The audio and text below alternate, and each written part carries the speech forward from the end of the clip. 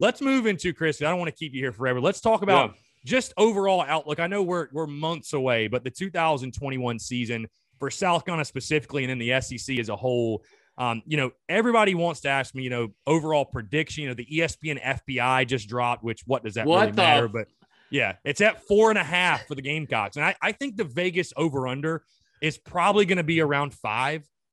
4, it might be at 4.5. I don't know, but probably 5. I think 5 is probably going to be the number. Real quick. Go ahead. You bring up the FPI, and everyone goes to ESPN because it's ESPN. They have so, and if you look at those numbers they have out, it's incredibly awesome to have because we just are fiending for content in the offseason as diehard college football fans.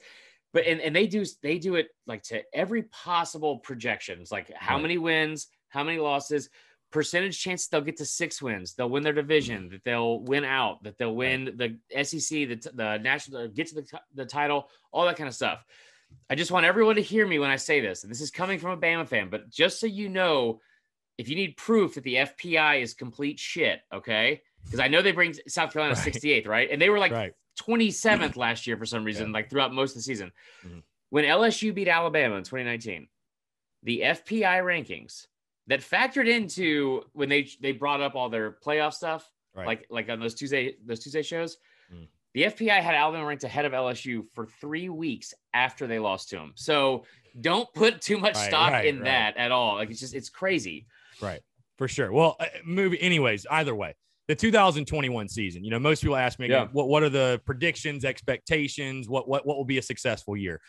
I say if you can get to 6-6, get to a bowl game, I think that's a successful first year under Shane Beamer. When you take a look at this South Carolina football team, again, we're getting the non-conference back, which I think is a huge advantage. I mean, not just for the Gamecocks, but other schools as well. It's funny, last year in 2020, not having the non-conference, it kind of like revealed a lot of teams that would normally just cupcake 4 wins. Like I guess Mizzou obviously was a nice story last year, but I know they're a team that I'm always sitting there. I'm like, it's week 5. I'm like, who have they played? Like Northwest Missouri State? Like, so they start the year with it. Like, I'm like, who do they know there was that many directional Colorado schools until I see Florida's schedule every year. Every single year, it's like Northern Colorado, Southern Colorado. Like, how is this thing? Southwestern Colorado. But either way, like I said, I say 6-6 would be a successful year. If you can do that, or God forbid, better, get to a bowl game, kind of get things back on track, especially when you're talking about a program that has won a combined 6 games the last 2 years. When you look at this first season under Shane Beamer, is there anything specific you're looking for? And what would you deem a successful first year for him in Columbia?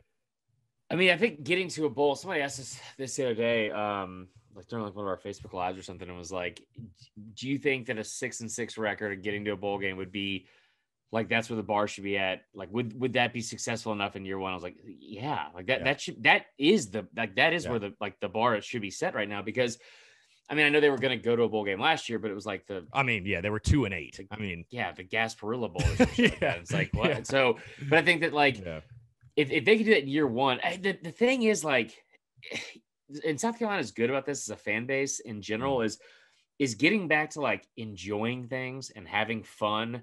Just make program. Game day fun again. That's literally it. Like everyone loves to tailgate and drink, but nobody likes, well, I mean, some people do, like to drink until they can't feel feelings. And that's what South Carolina football has done for a while. Cause it's like, you're like, and there's a lot of teams that do it, but it's like, I think that as a fan base, and there's not really that many other fan bases out there to deserve it more than South Carolina, because they show up every single year and every single Saturday. But getting to a bowl game, no matter what the bowl game is, if it's literally being played in your fucking backyard, like that is a success, because it's like, I think you were deprived of so much of this under Muschamp. And it was so maddening to watch Muschamp, because we talked about this at the start of the show.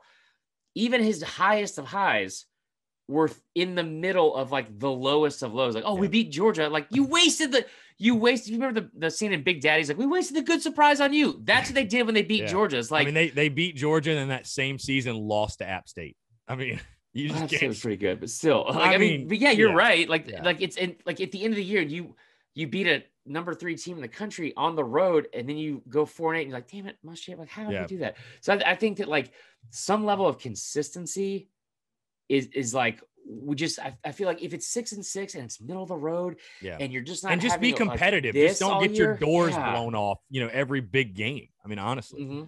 So, like you said, make game day fun again. I kind of equate it to last year, Lane Kiffin at Ole Miss. Ole Miss wasn't some juggernaut, but God, they were fun to watch. I mean, they're just fun to watch. That's all Shane Beamer has to do in year one. Just make it fun to watch. That's an improvement from the last regime.